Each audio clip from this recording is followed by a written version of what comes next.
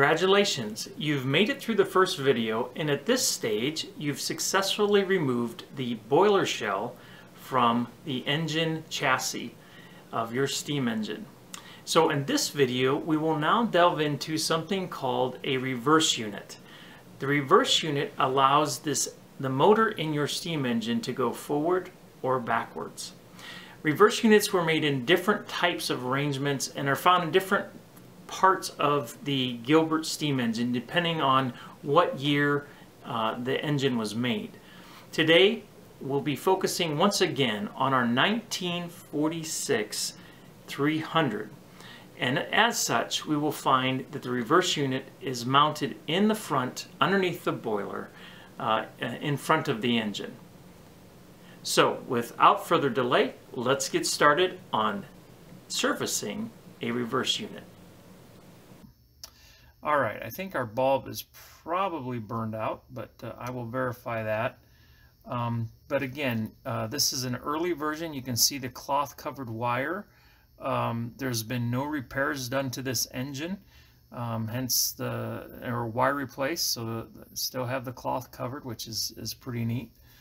And what I'm going to do in a little bit is I'm going to actually take this whole assembly loose, this reverse unit, and I want to inspect it and clean it. Okay, so the first thing I want to do, like I mentioned, is let's go ahead and remove this screw. And this particular way of attaching a reversing unit did change a little bit over the years. Even within the engines where the reverse unit was mounted here above the drivers. I know in the circus engine that I did, the way they had the screws and stuff back here is a little different than you see on this particular variation. All right, now this is interesting. I've not taken one of these apart before, so I'm learning with the rest of you. The bracket here for the headlamp is affixed to the body, so that's not going to come loose. And they've got some pretty short wires here to the reverse unit, which means something I intended to think would be a simple removal is not going to be quite so simple. But I'll see if I can maybe do the inspection I wanted to do by just flipping this upside down. Nope, it's not gonna help us. All right. So the next thing I'm going to do then is grab a set of pliers.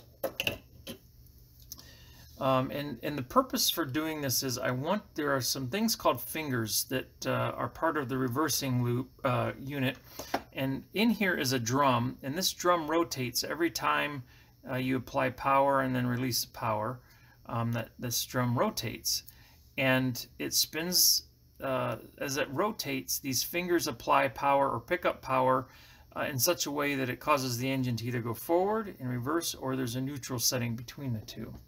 So these fingers over time can get pits in them or holes, and those holes again will impede the ability for electricity to flow very well through them, which means the engine doesn't run very well or with as much power as it should.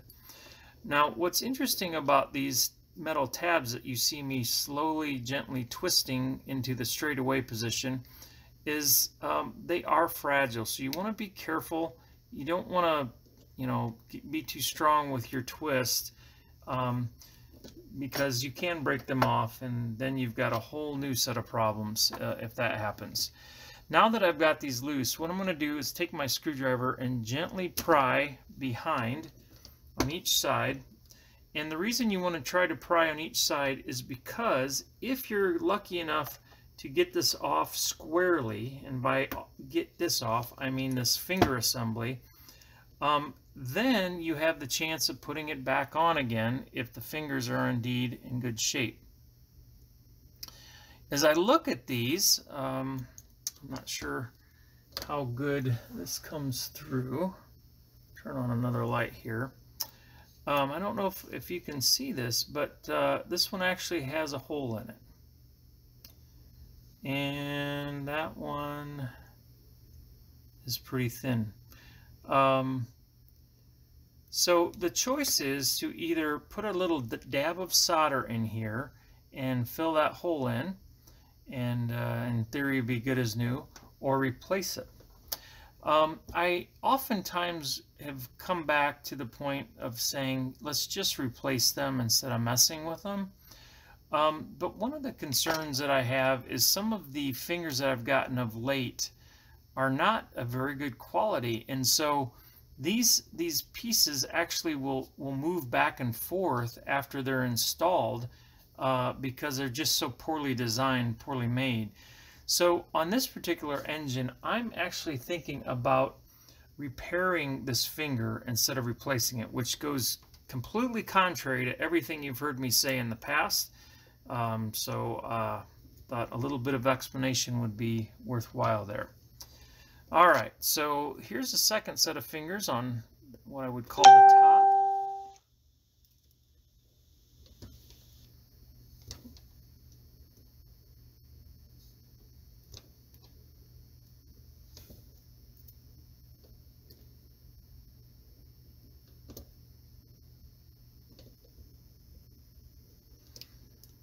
Okay, again, I'm trying to be very careful not to torque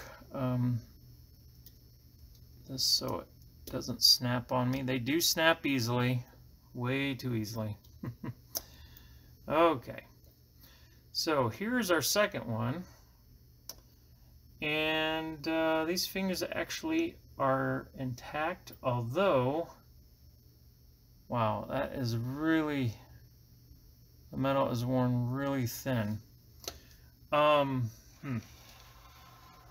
was going to get out.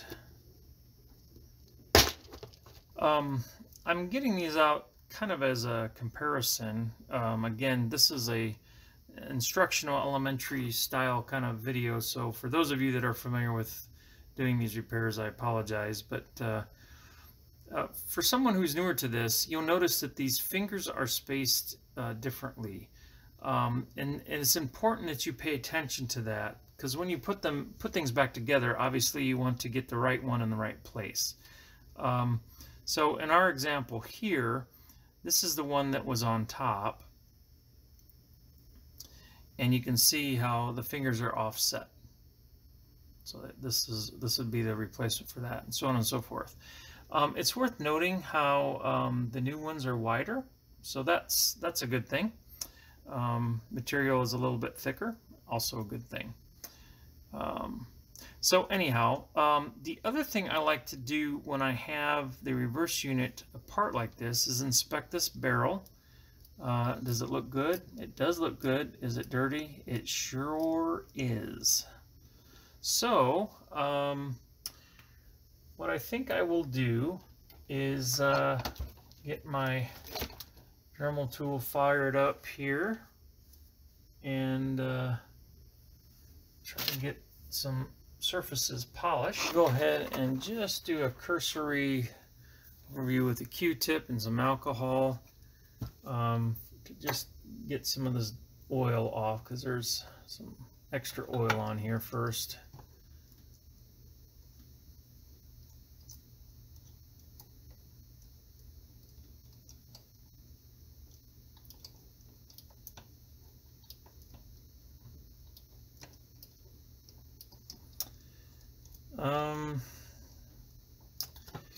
I also think I'm going to change my plan a little bit here. I oftentimes have done this as well, and I think I'm going to do this in this case, where I will actually spread this part of the reversing unit apart just a little bit so that the drum reversing drum drops out. And the reason I want to do this is because I can really get to it and polish it up pretty well, and that's the goal. Now I'm going to change the bits I have first and go to something that's going to more of a Scotch-Brite idea, and clean this up. And again, you don't have to have a Dremel tool. You can do this do this manually if you want, but it's really handy if you have one of these.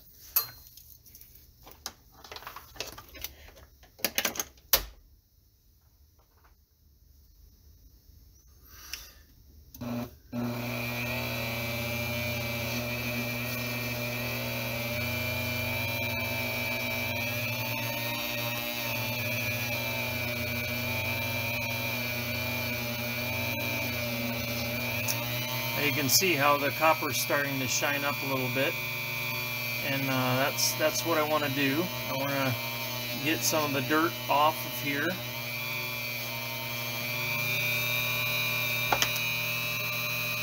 Try not to lose it.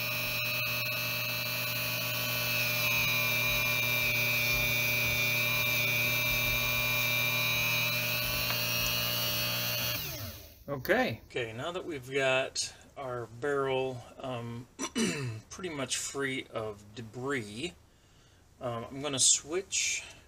And again, this is something that you can use hand tools to do. You don't have to have power tools to do this, but I want to go to a brass wire wheel, and my goal here is to burnish the copper, which means add a healthy shine to it.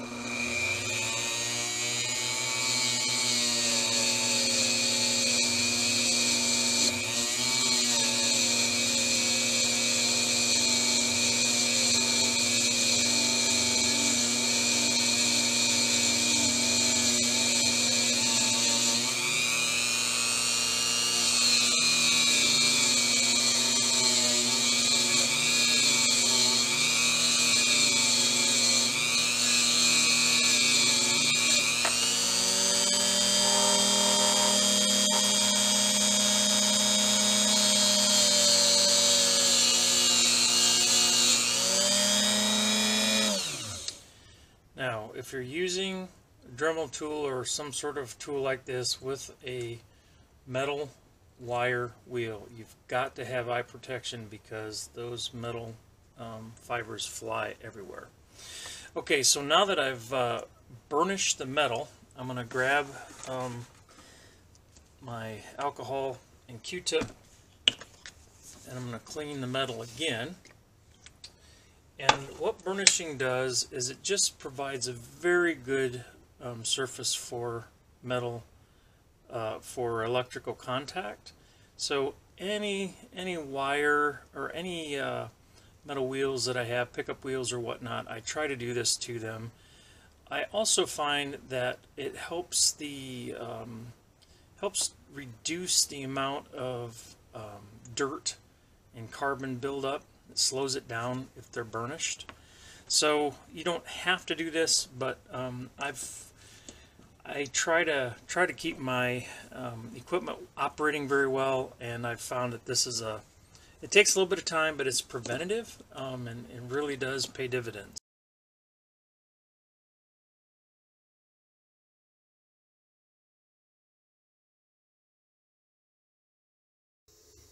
So for starters, we want to put our barrel back in, and there are holes on each side of this metal plate that it slides into. And once we got that there, we want to squeeze it. Try to get it back to where it was. Sometimes you need to use some pliers to do that. You want it to move freely, so you don't want to pinch it too tight. At the same token, you don't want it popping out. So looks like we've got a good balance there. All right.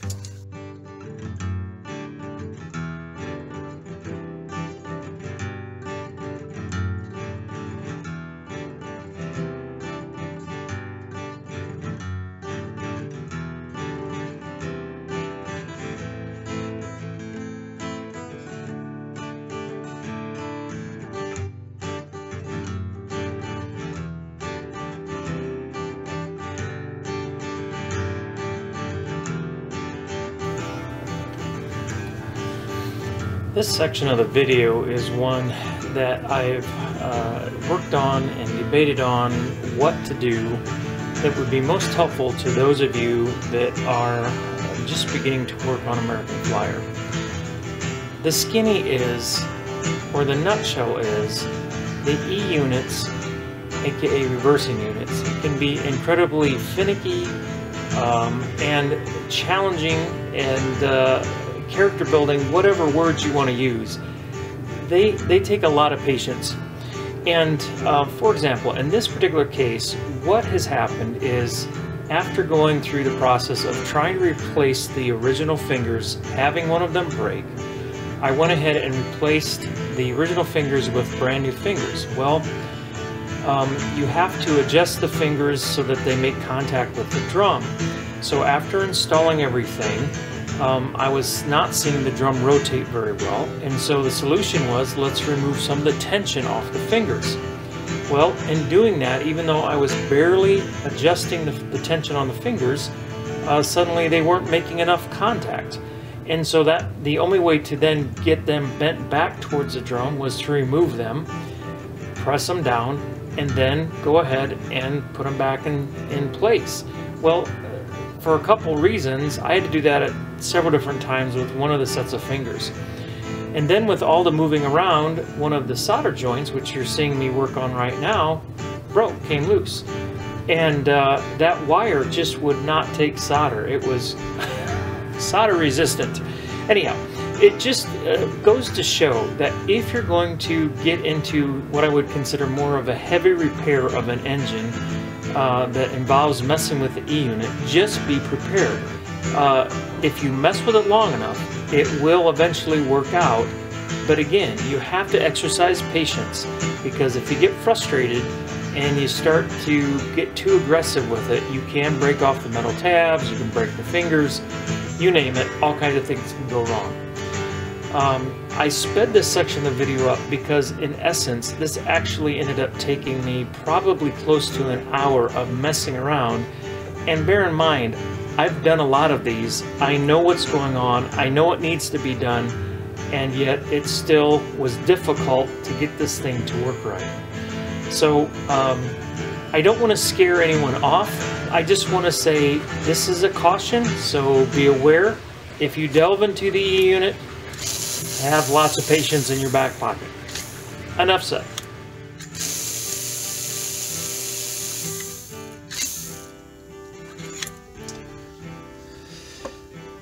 Okay, so now that we have successfully refurbished the reverse unit, now we want to reattach that back onto frame.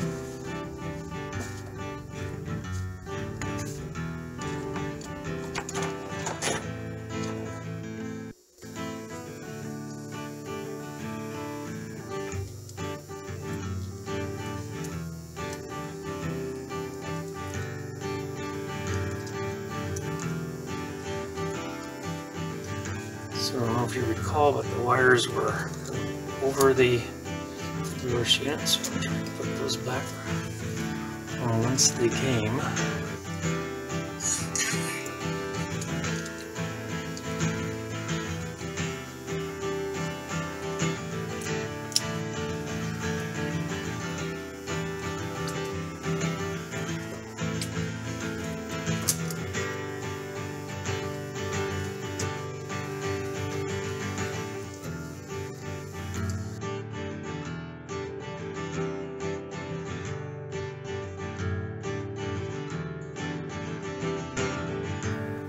thanks once again for tuning in today. I hope you found this video helpful at maintaining a reverse unit.